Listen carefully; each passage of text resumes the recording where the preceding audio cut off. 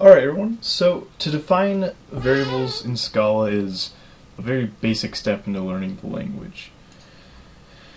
Just as in every language in algebra, the variables in Scala are just names that we refer to in place of their values that may or may not change while our program is being used.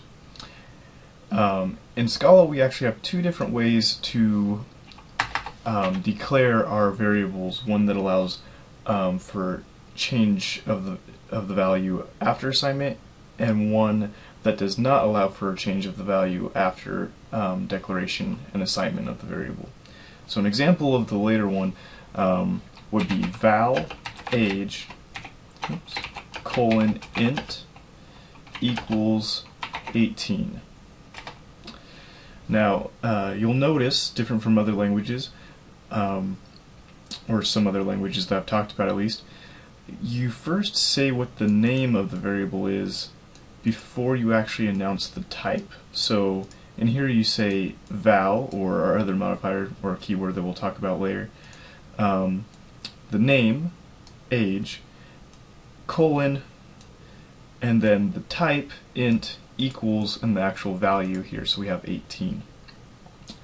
The keyword here, val, is what explains to Scala that we are not going to change that value. This is almost always used in Scala as a good practice rather than using the second keyword that we'll talk about, which does not allow for mutation of our value or changing the value after declaration and assignment.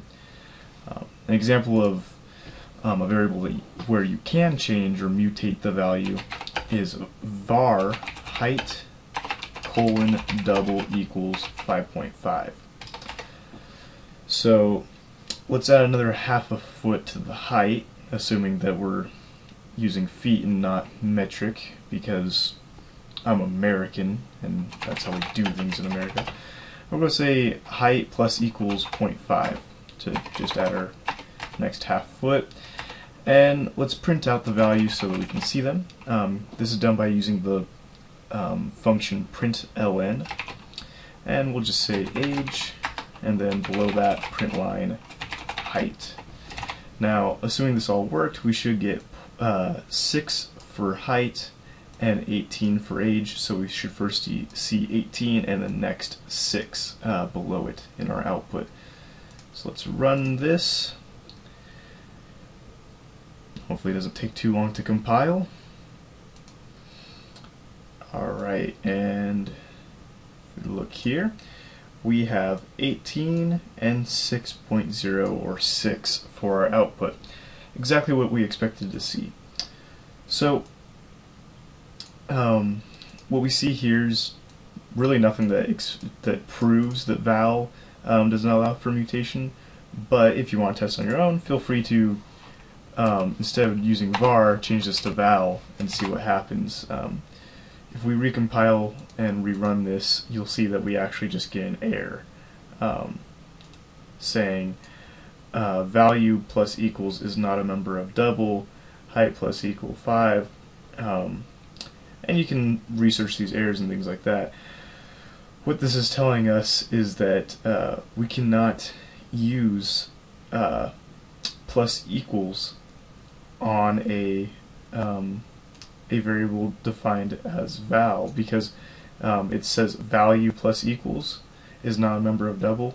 What it's saying is that there's no method plus equal, or no function plus equal, that is usable with a double if it's defined as a value. Different from like Python and Java, in Scala everything is a function, including this plus equals here. So even though in another language this is just an operation, in here it's actually considered a function, or a member of a class, or a primitive. In this case it's talking about double and saying that plus equals is not a member of it. So that is the basic explanation of variables. You still have all of your normal primitives. You have char, string, double, int, float, all those kind of fun things in Scala as well.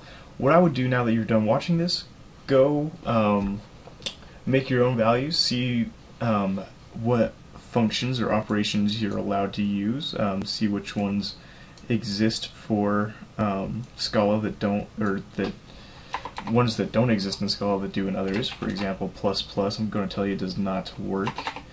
And just see what you're allowed to do, how the functional programming aspect kind of runs in play with this, and I'll be seeing you guys in the next video. If you like the video, subscribe, press the like button, favorite it, all that kind of stuff. Always helps me, especially if you share the video.